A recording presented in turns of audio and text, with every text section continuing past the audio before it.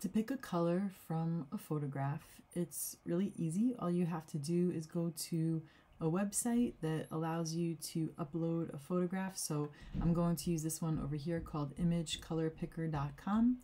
And then you're going to go over here where it says use your image. So I'm going to click on that button, and then you can choose to pick a color from your screen like it says, or a website, or you can just go to upload image and then find one that's on your computer. So I've already done that, and I have this picture here. And so as I move my cursor over the image, you'll notice that this rectangle over here will begin to change color, but the information about the colors don't change until you actually click.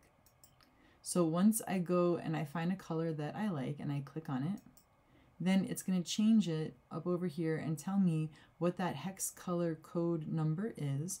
And then you can just go ahead and click over here to copy it, or you can highlight it, whatever is easier for you, and then paste that on my website at alanawilcox.com so that you can get the color formula to match that hex color code.